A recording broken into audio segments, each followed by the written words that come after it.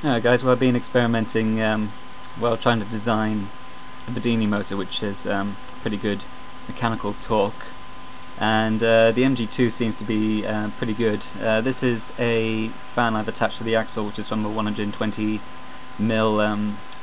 DC cooling fan, and this is the original fan here. You can see it's wearing away, and this is what the fan's drawing. It's 416 milliamps, and I've added this block at the back of it just for fair results, because obviously it's going to be a bit more wind resistance at the back of it, because on this one, also because of the way it's spinning, it's blowing onto the back of the MG2, so I've actually positioned this the same distance from the fan as I have on this one, so just for fair comparison results. Whoops, turned it off. There we go. 2 seconds.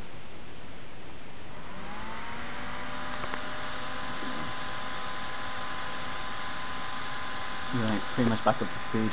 Now I've got my tachometer here, so we'll see how fast it's going.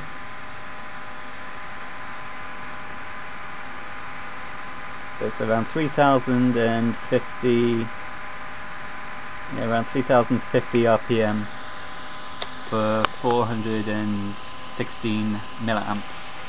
And as I said, I've got exactly the same fan. I took it off the same model, so on the MG2. So we'll just turn this off.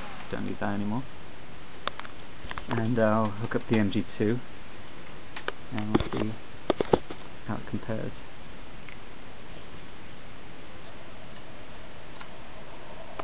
It's going to take a little bit longer to get up to speed than the original fan, because the flywheel is obviously a lot heavier.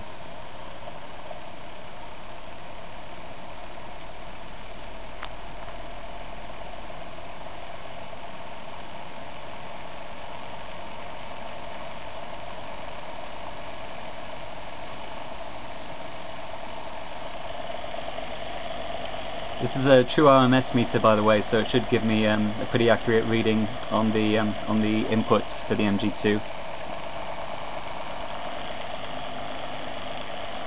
And I've tuned it so that it's running on approximately the same power as this fan was.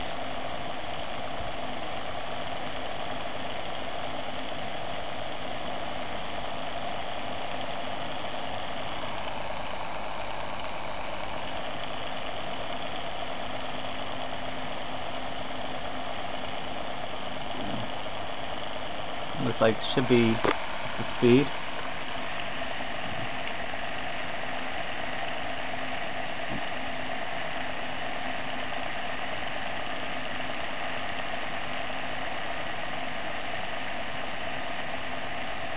So it's hard to keep it still.